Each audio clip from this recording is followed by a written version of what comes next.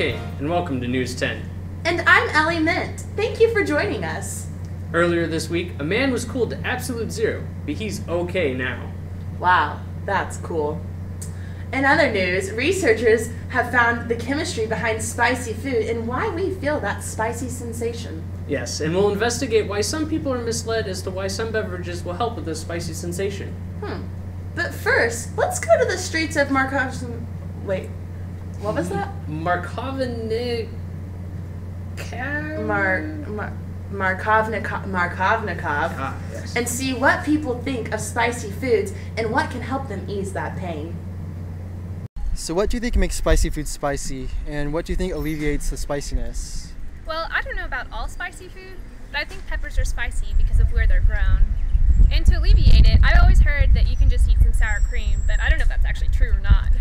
When I eat something spicy, I'm not really sure what causes it to be spicy. Maybe something in the food reacts with your saliva, causing a heat sensation.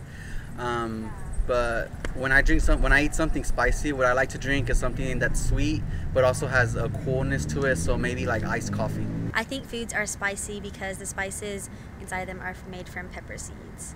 And I've been told that tea alleviates spiciness. I don't know, the spicy foods are made from peppers, and the pepper's defense mechanism is to be hot. I bet cheesy foods would alleviate the hotness. Great. Now we have people's thoughts on the effects of spicy food. That's great and all, but do you think that's what they really think?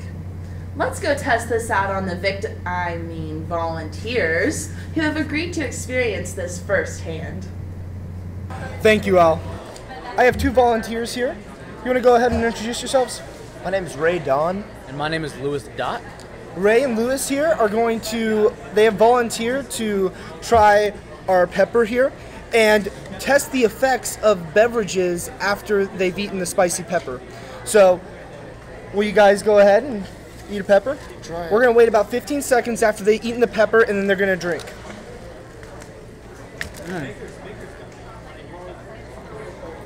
It tastes pretty good so far. Okay, go ahead. Go ahead and drink your beverages. Oh, God.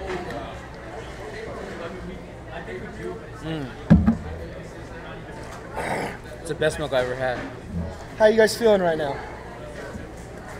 Still pretty lit up. Still pretty hot. Some good stuff right here. Water doesn't help at all.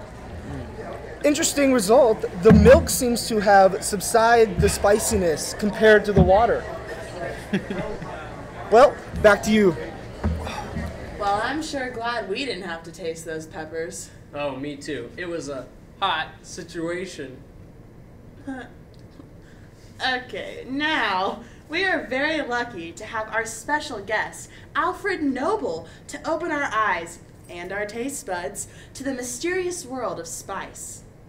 Hello learners, and welcome to the laboratory. Today we're going to explain to you exactly why this spicy molecule, capsaicin, causes so much pain within your mouth.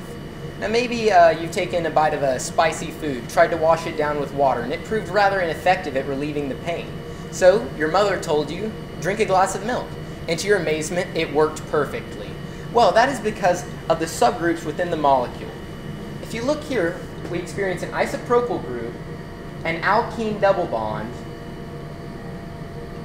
a ketone, an amine, benzene ring, alcohol group, and last but not least, even an ether. Now, this molecule works similarly to how molecules affect your brain whenever you take any sort of, medicine to try to make yourself feel better. This molecule arranges itself in such a manner to where it fits in like a key into a slot into your VR1 receptors on your tongue. Now, that is what causes the sensation of pain, even though there is no actual physical harm being done. Now, there are no VR1 receptors on your skin, and that's why this same molecule is actually used to treat arthritis in the elderly. They'll rub it on their skin and it gives them the warm sensation that allows for a relieving of pain. Actually something very useful about this molecule. But now back to the water quality of it. Why does it not dissolve in water yet does in milk? Well, that's because of lipid philicity. Now capsaicin right here is an oil. As you can see, it's a very large molecule. It just simply doesn't dissolve in water. It's hydrophobic, and for that very reason, it's repelled to water, yet the protein casein in milk is capable of grasping onto the molecule, holding it, and safely rendering it down the digestive tract. And that is why capsaicin is better left with the cows. Thank you.